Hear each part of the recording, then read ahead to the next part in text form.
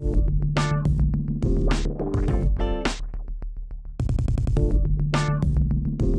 you both to Leah and Charles. It's been, yeah, I'm very, very happy, always very, very happy to speak to people about art, but also especially about the Venice Biennale, which remains one of the, if not the greatest art show on the planet, and as it has been for a number of years.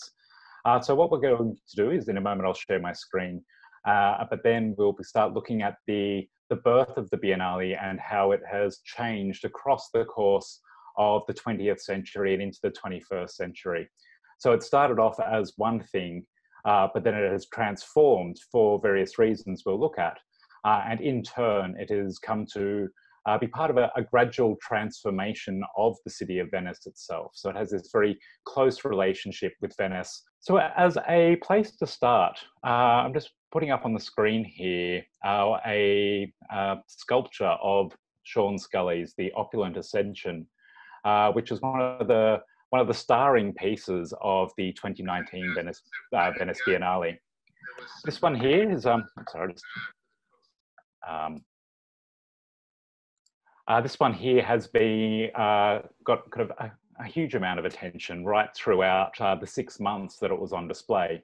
Partly because it's very, very rare to see Sean Scully working in sculpture rather than in painting, but also because of its attention-grabbing nature.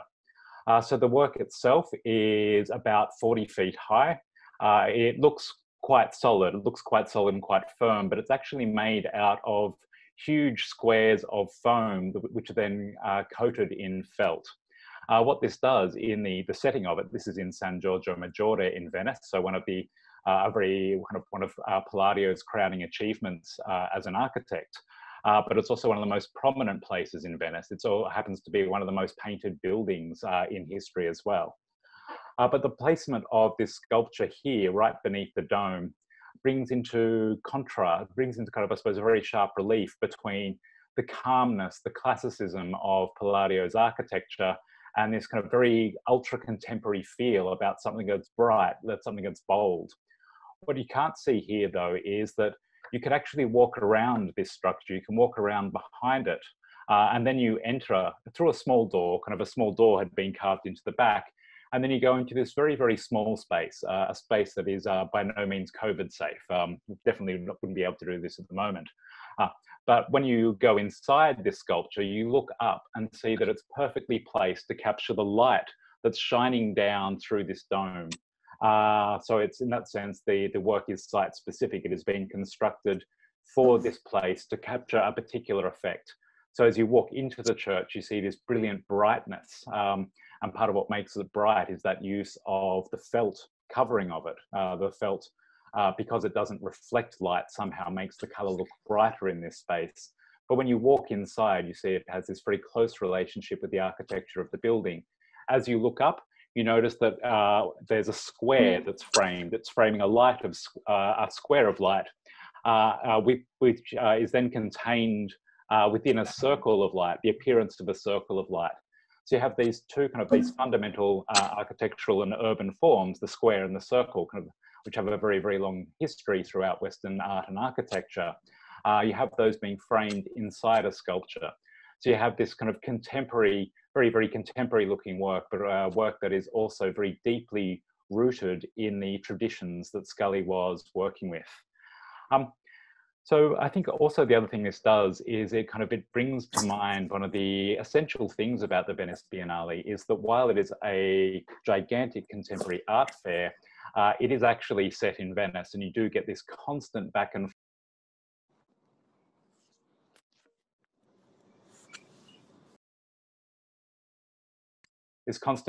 forth between the contemporary art that's on display and that wealth of culture, that history and that beauty of Venice. One of the other reasons why I think it's particularly good to visit is that you can step outside of a 14th century palace having seen a fantastic contemporary art exhibition, and you can kind of wander around the place in a bit of a daze without having to worry about being hit by a car. I'm not a driver. I tend to get around on feet, and being in a city where you can just wander in and out of buildings and not worry about the traffic is absolutely fantastic. Just watch the canals. So what I'll do is now I'll talk a little bit more about where the Venice Biennale has come from, how the Biennale develops, and a bit about how you experience it today. So the Venice Biennale is, first of all, it is enormously expensive. Yeah, successful. It's also very, very expensive to run, but that's a different story. It is the largest art show in the world by far, but it is also the oldest event of its type. The Venice Biennale was the first Biennale, and it continues to be used as a model, especially from the 1950s onwards, for the more than 120 biennales and triennales there are around the world today. They're using this model that was initially developed in Venice in the 1890s. But although it's the oldest and remains extremely prestigious, it's constantly evolving. It hasn't managed to survive for now 130, or coming up on 130 years, without having to constantly change over time, responding to changes in kind of the world itself, responding to globalization, responding to changes in how and who is interested in art, what art that people are interested in looking at. So it's had to constantly evolve over those 130 years.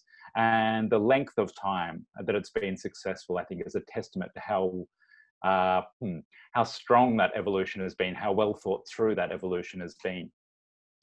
But the Biennale itself is also, and I think this is a key part of its strength, is that it's decentralized. That although there is a committee that run it, the Biennale committee, who we'll talk about in a moment, there is a group of people who run it. They devolve most of the authority to actually put the art on display, to choose what's going to be shown. They devolve that to all sorts of people, whether that's to a curator who is appointed to run a big central exhibition, whether that's to individual nations who are participating as nations, or whether that's to individual galleries or kind of not-for-profit art groups who are also involved in it. And it's this decentralization that I think provides it with its great strength. It can be gigantic, but it never feels samey because so many people are involved. So many people are actively choosing to show this sort of art or that sort of art by this person, to take this angle on it.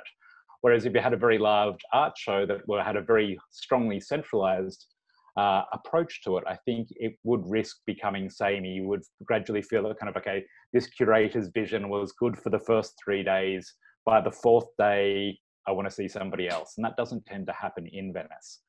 So what I'm showing you here is just to give you a rough sense of what the Biennale is like in case you haven't been there.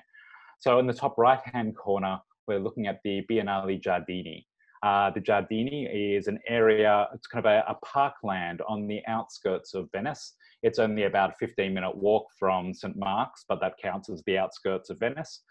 Originally, this area used to be the housing area for the workers in Venice's Arsenale, this great shipyard that made Venice what it was, made it kind of the most powerful European economy right throughout the Middle Ages, is because of this shipping. And the area here, which we're looking at in the top right, used to be where the workers for that shipyard used to live, until Napoleon came along and decided what people really needed in Venice was big boulevards, avenues lined with trees for a proper kind of bourgeois lifestyle, because walking around beside the canals, getting around in a gondola is just not enough. What you need is a tree-lined avenue to be a proper modern city. So Napoleon comes in, kind of flattens the workers' accommodation to create this large park. If we skip forward about 120 years into the early 20th century, we find then that this park becomes used for hosting the Venice Biennale. And beneath this, so this is the central avenue that we're looking at here. So if you imagine that on the bottom right, we're walking down through along this direction here from left to right. Looking down through this long avenue. On the right-hand side, you walk past Switzerland, Venezuela, Denmark. These are national pavilions that those countries have paid to build, have paid to maintain, and where every 2 years when the Biennale is on, they show the art that those countries themselves select to put on display. So kind of, we can see this here is just now one side of the Venice Biennale, and with all of these different national pavilions, including Australia's over in the corner. But this is just one, while this was one of the early sites for the Biennale, it is no longer the largest single site.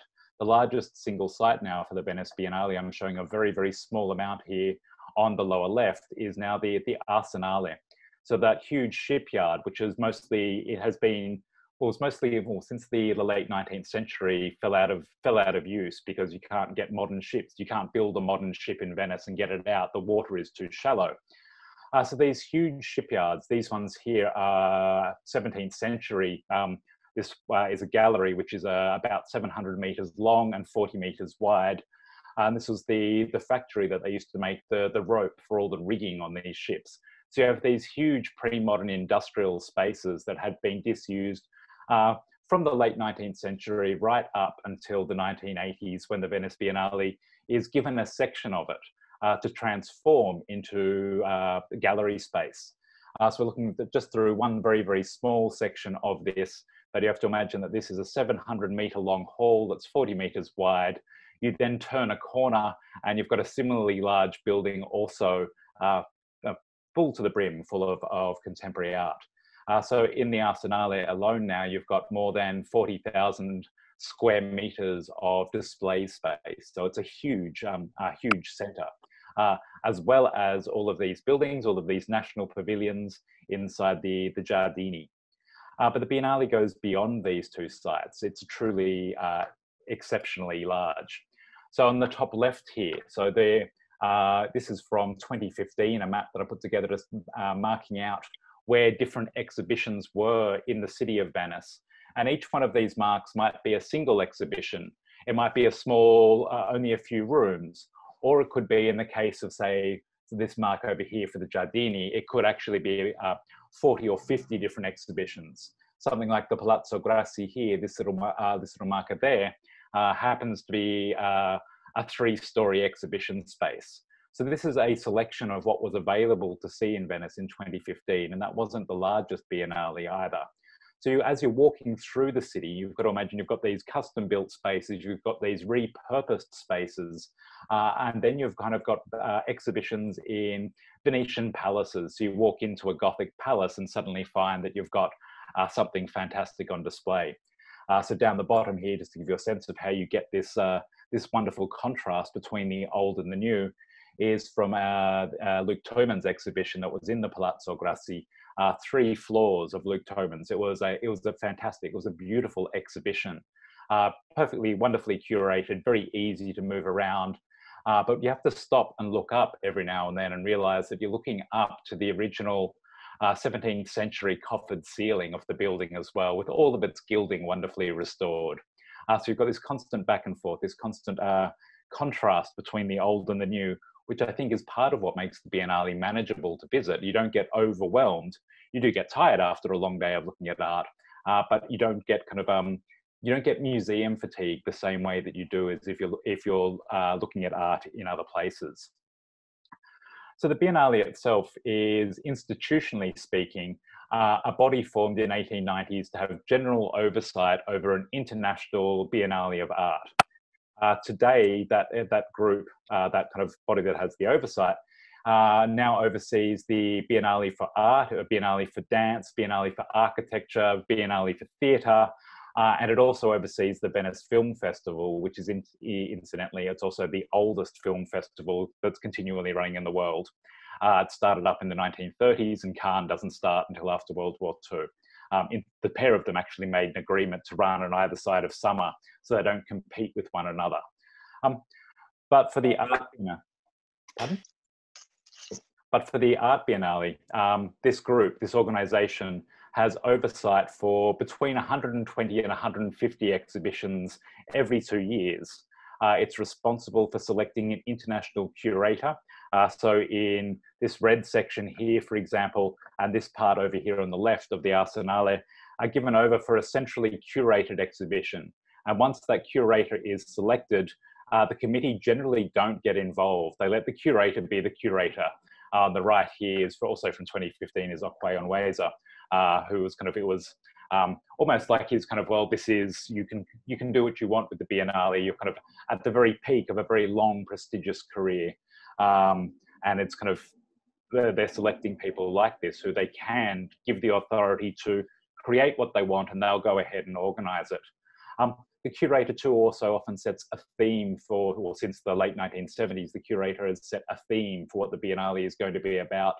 But whether each of these nations or other galleries want to follow that theme is entirely optional. And quite frequently galleries decide, okay, that's a wonderful theme, but we're going to go and do something else with our space instead. Thank you very much. So it's a very amorphous, a very kind of changing and shifting event. However, the Biennale has come to mean much more than what it is officially. As you can imagine, if you have people, and over the past 20 years, the Venice Biennale generally gets 550 to 600,000 people visiting it each year. It's on for 6 months of the year, so as long as you don't go in the opening week, it's generally not overcrowded. The opening week is the worst time to be there, because then you've got 24,000 people who are there for 3 days to try and review it. So you have to line up. You don't go in the opening week, you can then kind of get around it very, very easily. But because you have so many people coming to Venice over the course of that 6 months to look at contemporary art, you can imagine that every other contemporary art, or kind of every other person who can get to Venice and rent a space in Venice, or to occupy a space in Venice, will be there. They'll jump on the bandwagon knowing that there's this captive audience coming to Venice to look at art. So if you throw something up inside a palace, people are going to come inside and have a look. So this means that each year, every second year, between May and November, it's no longer in odd numbered years. They shifted next year's Venice Biennale to 2022. So now the Biennale will be in even numbered years. But every time it's on, you can expect more than 200 art exhibitions. Everything from relatively small exhibitions, from national exhibitions, right through to these institutions that have 3 or 4 or 5 floors of art on display. In the central exhibition, so that one that's organised by that curator the Biennale appoint, it can change quite radically from year to year as well. So last year, only 79 artists had work selected across these 2 super venues. But in, say, the previous year, 2017, more than 400 artists were involved in that single central exhibition alone. So it changes a lot from year to year. On top of that, we had 89 national pavilions, so nations that either have a permanent space or have rented space to be able to have something on display from an artist who's a part of that nation. We then had 21 collateral exhibitions. So collateral exhibitions are exhibitions that are independently organised that the Venice Biennale gives a tick of approval to. They allow them to use the sign, and the Biennale will advertise that that exhibition is there to see. On top of that, you had 86 privately organised and publicised exhibitions inside the city of Venice. You had 13 art foundations holding exhibitions as well, and you have 16 major museums, each of which has at least one special exhibition timed to coincide with the Venice Biennale. So it's the size of this, and you're trying to think, well, if I go to 3 exhibitions a day, you'll need to be there for 6 months to be able to get your way through it. It's so large that no one can actually review the entire Venice Biennale. Can you imagine how big the book would have to be to review in excess of 200 exhibitions? So just to give you a sense that these exhibitions too don't look the same. So on the top left here is a space inside the central exhibition. This is one of the ones that's curated by the appointed curator.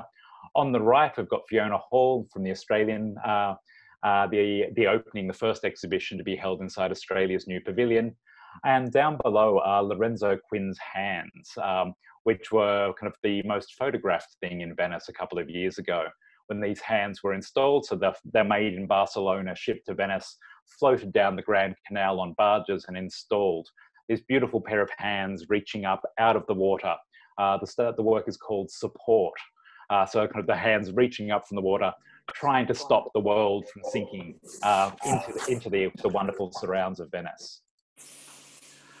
It does, when you have an art exhibition of this size, though, it does kind of make you, I think, naturally question, why does Venice even need that? If you've been to Venice or you know much about Venice's history, you know that the city is already brimming with older art from the Middle Ages, from the Renaissance, from the Baroque period, from the Neoclassical period. So kind of why does a city like Venice need to have such a large contemporary art event. So if you take a quick walk around through just kind of what you can see in a very short walk around Venice, you can go and see textbook Carpaccio inside. These are some of the only Carpaccios that are still seen in the place that they were painted for. Around the corner from that, you've got beautiful altarpieces by Giovanni Bellini. Near the corner there, and this is kind of one of Venice's great best kept secrets, you have there the Hellenic Institute's collection of icon painting. These are mostly icons that were painted by naturalized Venetians whose ancestors had come from Cyprus, mainland Greece, from Crete, from the coast of Turkey. These are Greek Orthodox Venetians who continue this tradition of icon painting in Venice. And there's a wonderful museum which shows about 400 years of Venetian icon painting. These are icons painted for the Greek Orthodox community of Venice, which Venice has had for more than 1,000 years. Each of these are with only a few minutes walk from one another. Then you can kind of cross over to the other side. You get kind of Giorgione in the Accademia.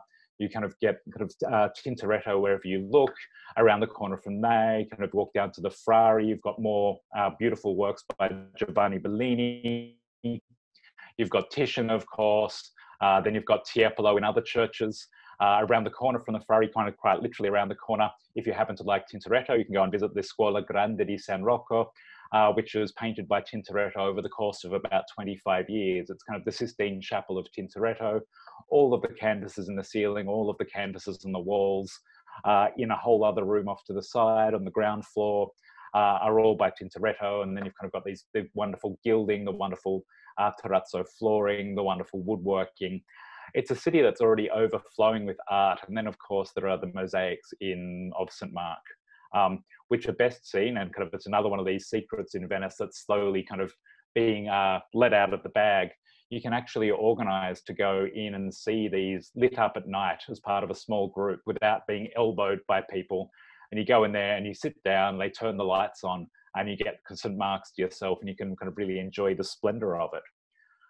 So when Venice already has this huge array of art, why does it need such a large contemporary art event on top of that?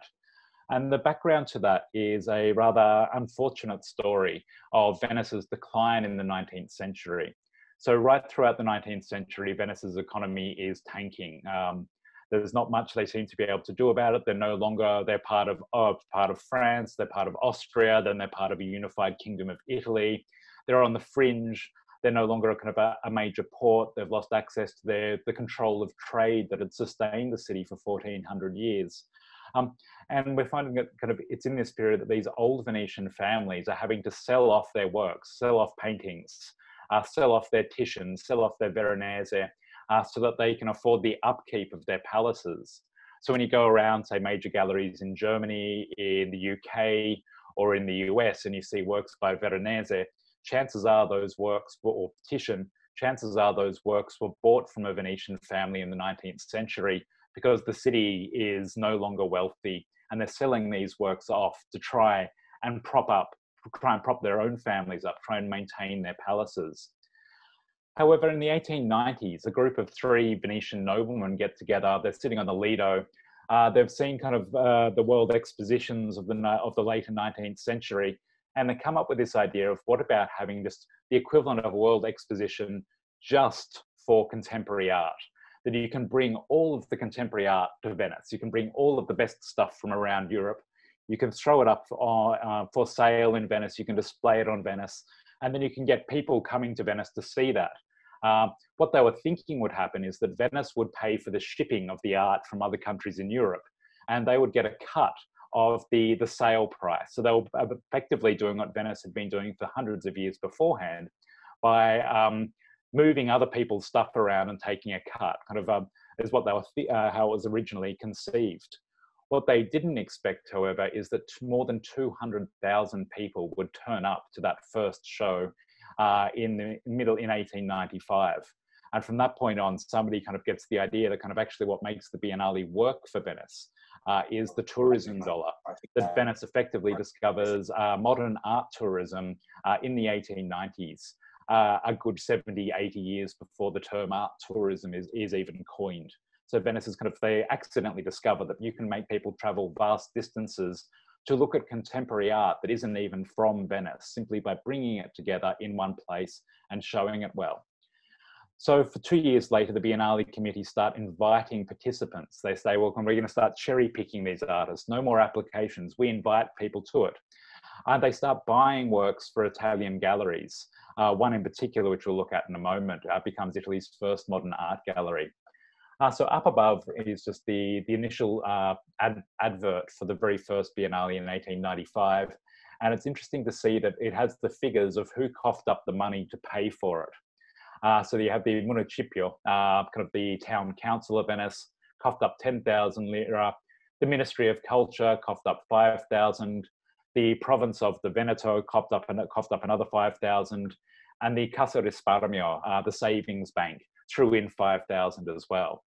So with an investment of 25,000 lira into creating the first art show of its type, they realized actually this pays back in a way that we didn't really expect. They thought it would be successful, but not that successful. In this sense, what Venice is doing is part of a very long historical context that Venice had been, essentially Venice's entire life as a city has been based on, Venice has very few natural resources other than salt and fish. It makes its wealth and continues to make its wealth by moving other people's stuff around. In the case of Venice in the Middle Ages and Renaissance, being at the center of a trade route that connects the Black Sea to Bruges to Northern Africa. That's the western end of the Silk Road. And they following that idea on, we keep moving other people's stuff around, we take a percentage of that, and the city with no natural resources can continue to live. However, we start seeing some changes in the Biennale within the first few decades of it.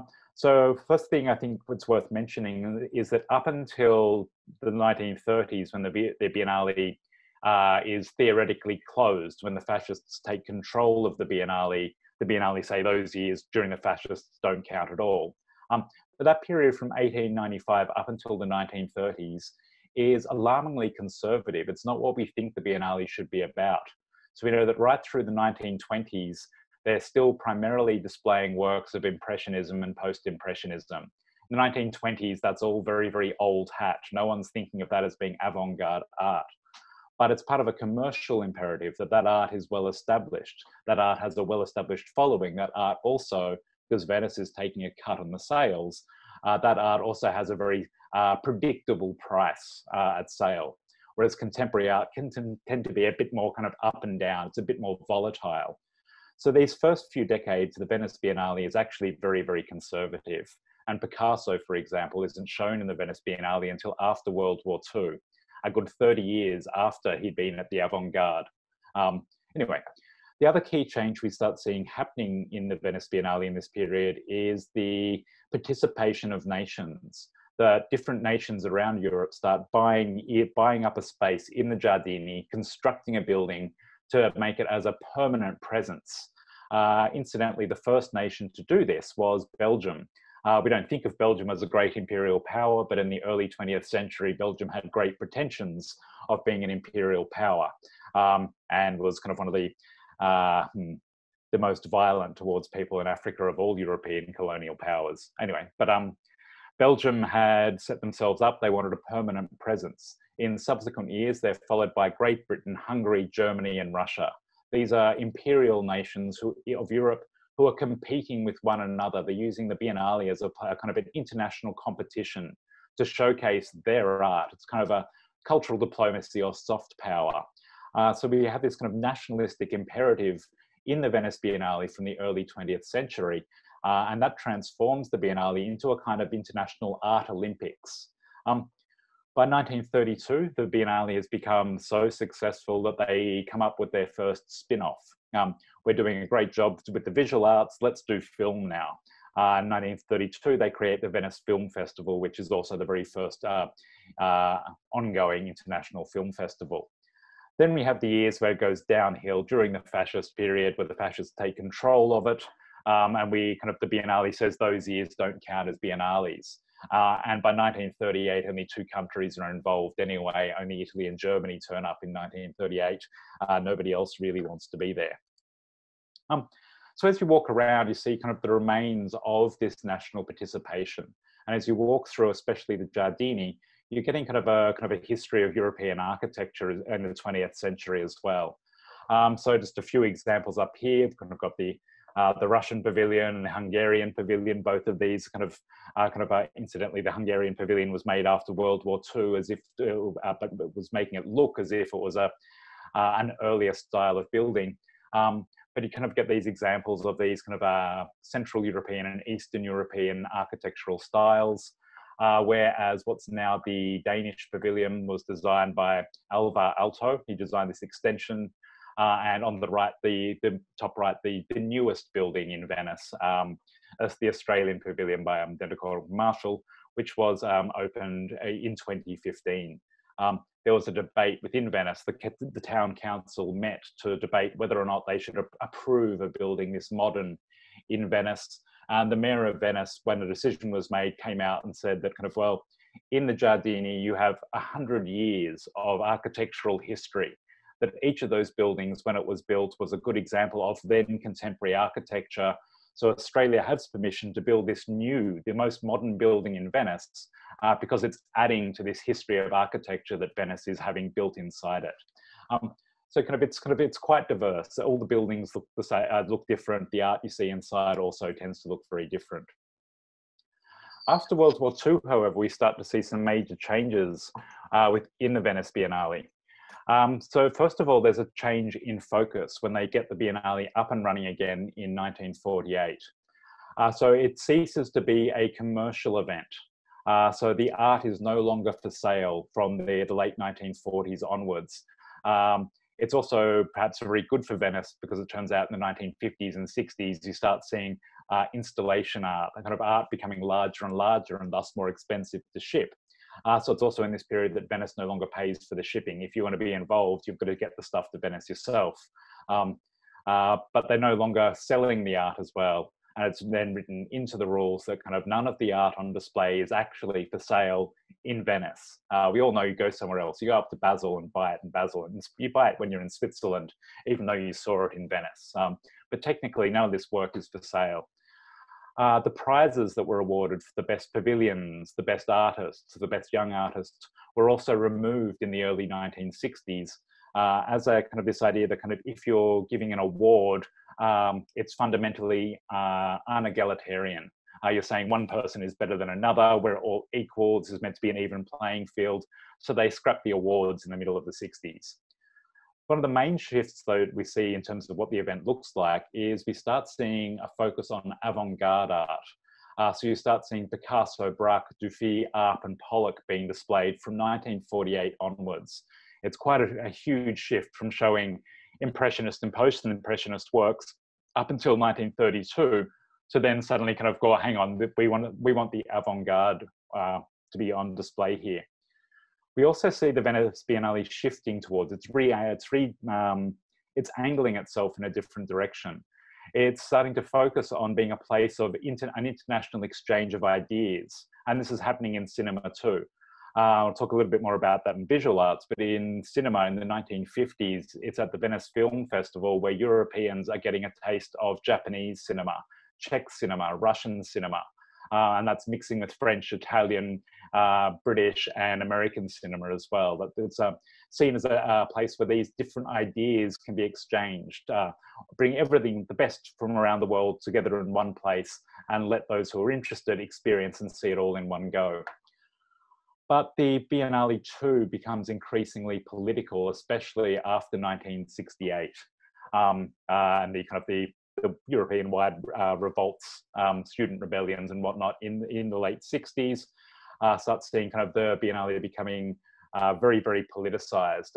And increasingly in the 1970s, there's the sense of the Biennale becoming very, very elitist. I think I once referred to it as black skivvy art, the sort of art that you can only turn up and appreciate if you've read 50 books on it before you've turned up.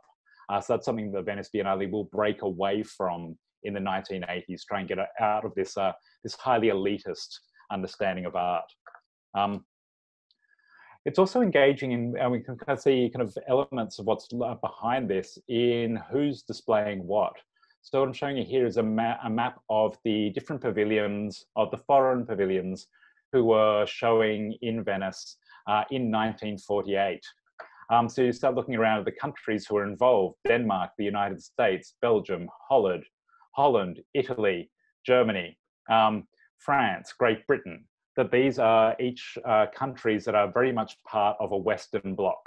As far east as you get perhaps Poland, you also get Hungary, and you get Czechoslovakia. This is 1948. These countries will very, very soon be kind of behind, kind of be closed off from things like the Venice Biennale within a year after this show in 1948.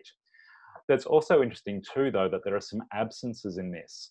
So the Tedeschi, the Germans, are thrown up in a back corner behind a whole exhibition of Picasso that was incidentally curated by Renato Guttuso, curated this exhibition of Picasso. But the original German pavilion is down here in the corner, where instead of having Germany in that pavilion, they had a grand display of Impressionism that had been put together by the art historian, curated by the art historian Roberto Longhi, who's a fantastic art historian, but a deeply conservative one. So he's seeing all this contemporary stuff going on and says, no, we have to go back to the 1920s, if not the 1880s. Let's have an Impressionist exhibition again. The reason why the Germans aren't using the German pavilion is that the building that we have, the German pavilion, originally there had been one prior to World War I. In 1938, that building is destroyed and replaced with this building by the architect Ernst Heigler. And it's one of the few surviving pieces of Nazi architecture. The German cultural, the West German, and then the German kind of Ministry of Culture, about every 10 years, requests permission to be able to demolish this building. They don't want this permanent reminder of this Nazi past. And every single time the city of Venice has said no, they've put a heritage order on it saying kind of this building is a part of history. This building is a part of your history. It's part of European history. You can't destroy it and pretend it never happened. Nonetheless, we find that over the years, German artists engage with this building in quite interesting ways, in ways that are often quite controversial. So this was from 1980 when Anselm Kiefer, sorry, I've got the L and the E in his name back to front, when Anselm Kiefer was showing one of his works here. This one here is German Spiritual Heroes. So he's showing this empty hall with these eternal flames down the side of it. It's a period where Kiefer was kind of very deliberately working as an anti-fascist artist, trying to make sure that West Germans couldn't deny any involvement in the past. But this work was received as being quite shocking at the time, because there's an ambiguity in it. Are these eternal flames for fallen German spiritual heroes? Is he commenting on a kind of a secret kind of unwillingness to kind of extinguish the flames of fascism in Germany? Or is this an empty hall that is to be filled with new national heroes? So Kiefer was commenting on this quite directly, but the placement of it in this building was also a choice to try and directly engage with the legacy of Nazism and the legacy of the Holocaust.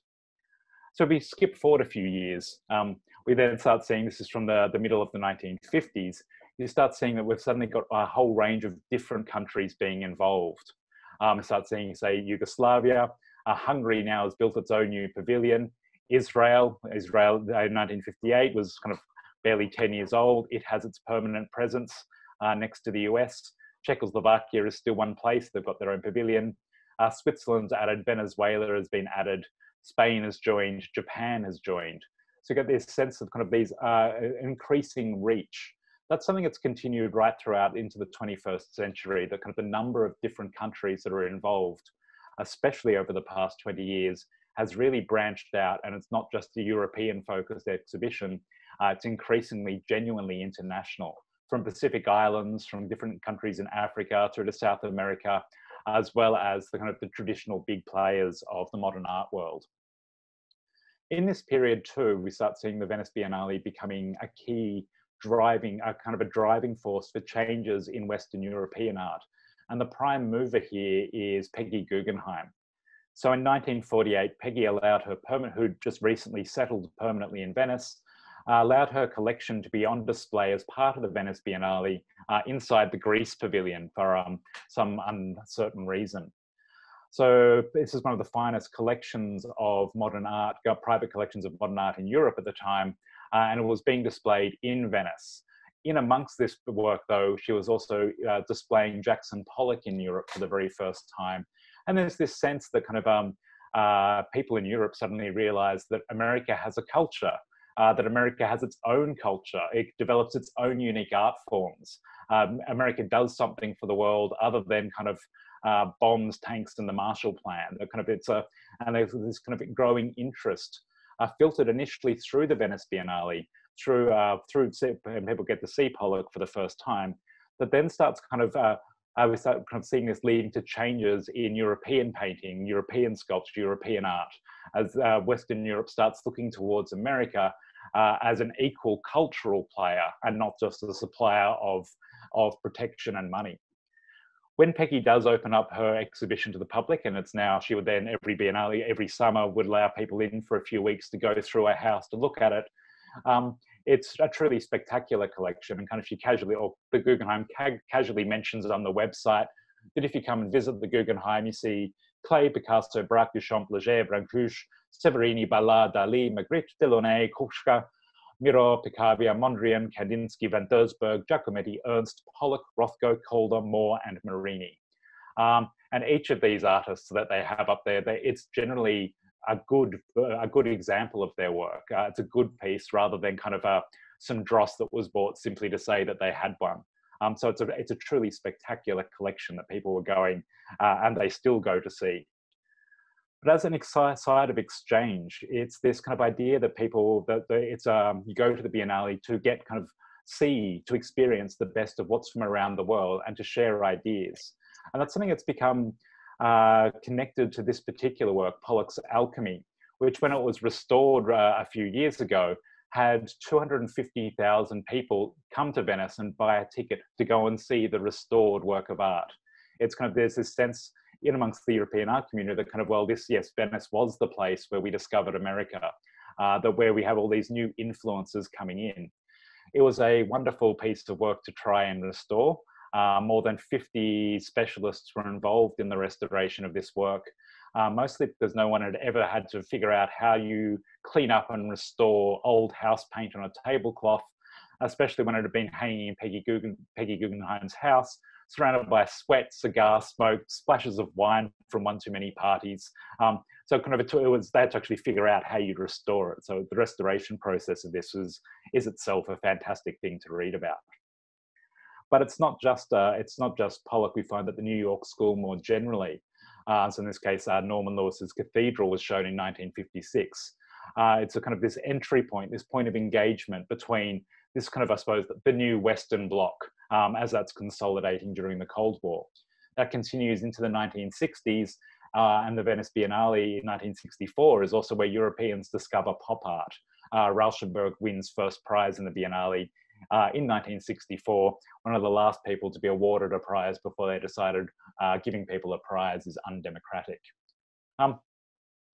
So in the 1880s and 90s, we skip ahead. So we have this sense of the Biennale becoming increasingly elitist across the 1970s. The general public, aren't really involved, aren't really engaged with it as much as the Biennale would like. So in the 80s, they start taking a new direction. They take a new administrative structure. They start trying to make it as a financially sustainable entity for the long term. And they shift to trying to engage an international art-going public, to make it more accessible, to make it more fun, to kind of remove the black skivvies so we can actually have more people coming there to enjoy, to appreciate the art. But while they're doing this, they're not trying to make it overly populist. It's a very careful balancing act. Where they still are providing exposure for the avant-garde, for the very newest, the most kind of weird and interesting ideas, as well as giving career recognition to people like Jasper Johns in 1988, for somebody who is capable of being both popular and also kind of intellectually very engaged. In the back of their mind is as well that throughout the 60s and 70s, the number of biennales around the world is increasing. They're getting some serious competition from places like Sao Paulo, for example, from Documenta in Kassel. They're getting competition from these other places, so they have to reorient themselves to try and keep themselves at the top of the ladder. The other thing that's changed too is in the 1970s, we start seeing the rise of the commercial art fair and how that's driven forward by Art Basel from 1970 onwards. So they have this international competition that Venice is not the only place you can go to see a great exhibition. So they start rethinking about how to get more people here. What do we display? How do we encourage more people to be involved? And this becomes part and parcel of one of the great changes in Venice, where Venice becomes an art city, and not just a city of the old art, but also a city of modern contemporary art.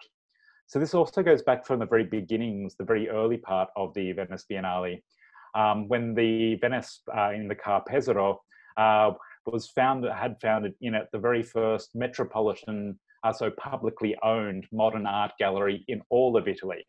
I'm sure you might remember going to Rome up until recently, and you would go and visit the Gallery of Modern Art in Rome in the Palazzo Barberini, only to find that it's works by Raphael and Caravaggio, that was modern. So this is Venice's very, very first modern art gallery. And the money for this came from the Duchess Felicita Bevilacqua La Maza, who donated her own palace, the Carpezero, to the city of Venice, along with quite a substantial endowment for them to be able to develop a modern art collection.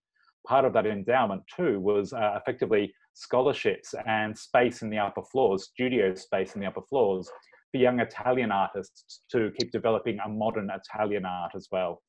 Inside the Carpezero today, it's another one of these great museums in Venice that nobody ever goes to. You've got this art collection that the city of Venice has developed mostly from buying works from the Biennale during the first 50 years of the Venice Biennale. So it's a pretty wonderful collection of art that is on display in there. But the Bevilacqua La Maza Foundation also continues to support local artists in Venice today, artists from the Veneto, and they have Venice's perhaps most hidden art gallery, hidden in plain sight. They have 2 floors of gallery space in Piazza San Marco, where every year they're constantly displaying contemporary art by young Italian artists, young artists from the Veneto region in particular, or even up around the border of the Dolomites. They have 2 floors of gallery space next to the busiest place in Venice, and you can go inside and there's, again, only ever a handful of people inside. So if you're looking at St. Mark's, so you're looking at the Basilica and you're standing at the back of the piazza, the entry is on your right-hand side in the very back right-hand corner of the piazza. Fabulous place. Sometimes the art is great, sometimes less so, but it's still wonderful to be able to walk around. It's also just needing a quiet moment. It's good to drop into. But the growth of these public collections in Venice and these public art spaces goes hand in hand with the development of and the displaying of private collections in Venice and the growth of these private art spaces in Venice. So in 1985, Peggy Guggenheim's residence was fully converted into a museum. Originally, this is just this part, or just the small part, her actual residence that fronts onto the Grand Canal. 8 years later, they needed to buy buildings next door. And they bought buildings through here so that they could move the administration out of her palace and have the administration kept separately. 6 years later, they buy 2 more neighboring buildings. They buy the neighbors up because they need to add extra temporary exhibition space. They've got so many people coming, they want to expand, they've got the money, they keep buying out their neighbors. And that's what we see in here today, as well as the Museum Cafe, the addition of the Schulhof collection, which is about 80 works of post-war European and American artists, adding to Peggy's collection. And currently there are plans to buy the buildings on the other side of the street to continually expand this. This is because since the 1980s when it opened, the gallery space in the Guggenheim has more than doubled in Venice. And its annual attendance has gone from about 100,000 people a year to 500,000 people a year.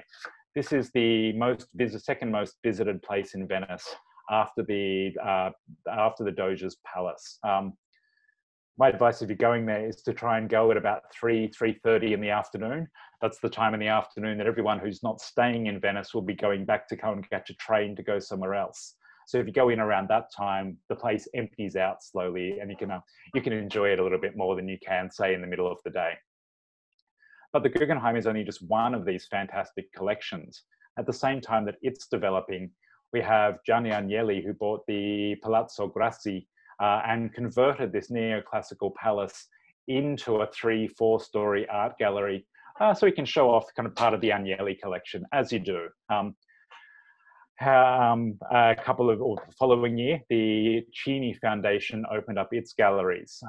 The foundation had been around since the late 1950s, had been a research and convention centre, but they have a huge amount of gallery space, mostly on the island of San Giorgio Maggiore, several warehouses which are now used for displaying art. But they started to kind of, from 1984, they were thinking kind of, well, while people are coming for the Biennale, let's use this space, convert these old industrial spaces into art spaces.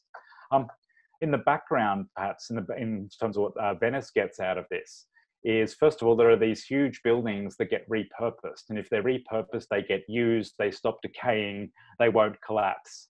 But they're also struggling from the 80s onwards with mass tourism and the sheer number of people who are coming to Venice. And part of what more recently, part of Venice's, as a city's interest in the Biennale and for similar events, is that it attracts cultural tourism rather than regular tourism. And cultural tourism, or cultural tourists we know, are more likely to stay in Venice, are more likely to go out of their way to find an actual Venetian restaurant. They're not generally coming in on a cruise ship, eating a slice of pizza from a shop front that's owned by somebody 25,000 miles away. It's a different sort of economic relationships. They're backing the Biennale to try and encourage a more sustainable form of tourism in the city of Venice. But they're discovering this in the 1980s as a way of trying to address the environmental and social effects of mass tourism on the city of Venice. But to give you a sense of the size of the Palazzo Grassi, it's even got its own kind of own Vaporetto stop on the side. This is the view from the Grand Canal. It was recently bought, so 15 years ago, it was bought by, off the Agnelli by Francois Pinault, who uses it to stage blockbuster exhibitions. And while these exhibitions are not technically part of the Venice Biennale, they happen to coincide with the Venice Biennale. So he's kind of jumping on the bandwagon. Every 2 years, I'm going to have my main exhibition, the big blockbuster one, when I know 600,000 people are coming to Venice to look at contemporary art. So this is from a couple of years ago. This is from our Damien Hirst exhibition, where you have this whopping great big kind of a statue installed in the courtyard. Had to take off the roof and kind of lower it piece by piece in by crane and then reassemble it inside. It was quite a controversial exhibition, and some people didn't realize the humor that was behind it, and thought it was serious, but that's a whole other story. But if you're a man like Francois Pinault, who has one of the largest private art collections in Europe, he's a kind of an art superpower in his own right. He mostly buys stuff because he likes it, or his advisors say, you need to build your collection by buying these people. But he still kind of says, I like that. I own half the world's cosmetics, so I can afford it. Anyway, so it's a huge, now the Pinault Foundation is huge. They've got one space in Venice. They've already got this building to use. But what do you do if you're the man who has everything?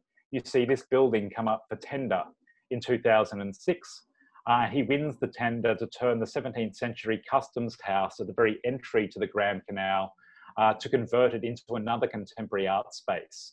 To make that conversion, he commissions Tadao Ando to come in to work with the space, to take an old customs house and turn it into a contemporary art space.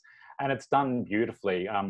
Ando's minimalism, his use of concrete, his use of very industrial materials goes perfectly with kind of the bare original walls, the restored wooden ceilings. It's a very harmonious conversion of the space into an art gallery.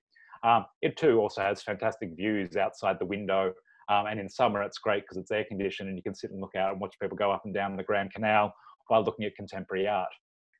But these are some of the players, and there's an increasing number of these different groups involved in Venice who keep turning up in Venice, to keep buying up palaces simply to display art. So in 2011, Miuccia Prada joined the bandwagon. So you have the Prada setting up in Milan. They buy this palace here, the Car Corner della Regina. They pay to renovate the palace and they use it to exhibit.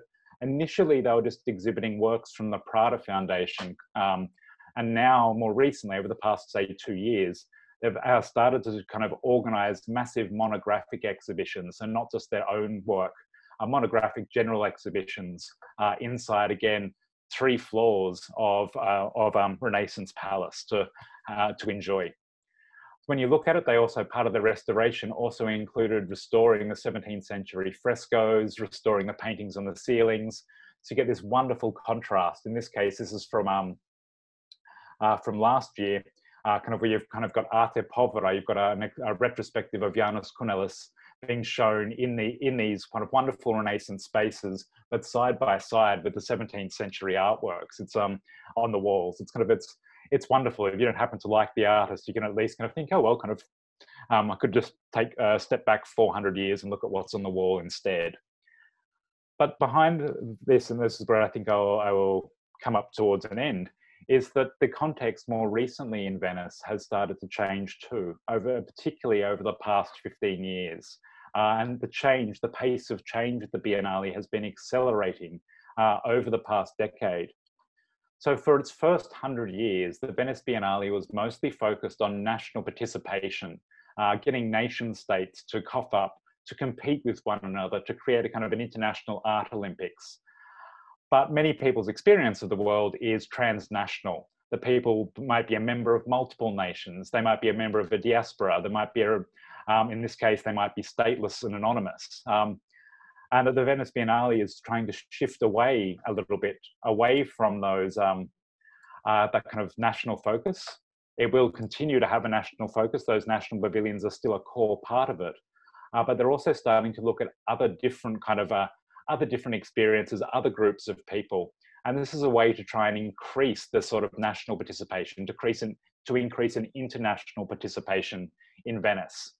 Sometimes this goes awry. In the case of Iceland in 2015, they took a deconsecrated church, and for their exhibition, they created a mosque in it. That went very, very, it was very popular while it was open for about a week before the Veneto's right-wing government decided they would shut it down on an OH&S breach, because you can't have a mosque in Venice, although Venice has been engaging with the Islamic world for 1300 years.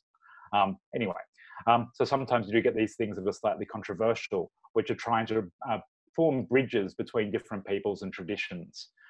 An example that was less controversial for most people, though, was the Amenity exhibition, which won the Golden Lion in 2015, where it was an exhibition that was looking at after genocide, reflecting on the Armenian genocide from 1915, a century later. And you had these works that were kind of often very deeply moving, very, very powerful, but always had this message of hope, growth. So it was a genuinely beautiful exhibition that was held in the Armenian Cultural Center, which is on a small island in Venice, which was awarded the Golden Lion.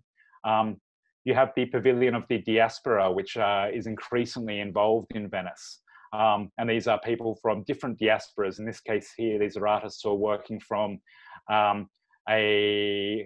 people of kind of an African diaspora based in the UK.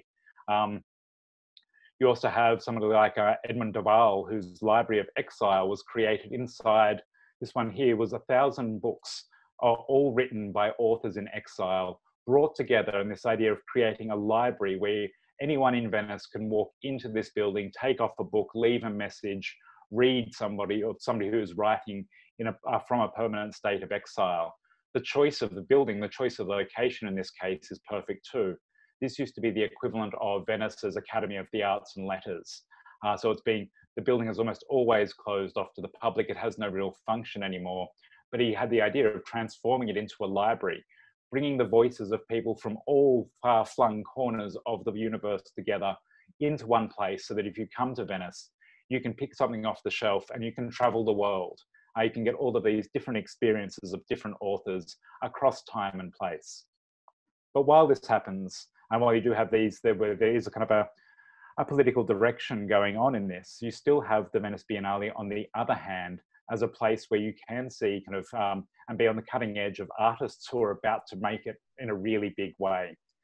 So this is from a pair of artists, a pair of young Russian artists who work together called our Recycle Group.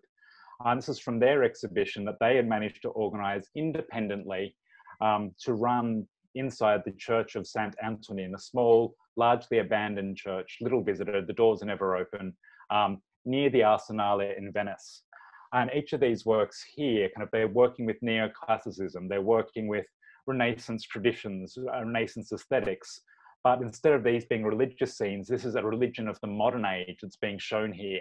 These are the apostles creating telecommunication towers, creating the internet, installing the NBN, receiving inspiration through screens as these faces come out to talk to them.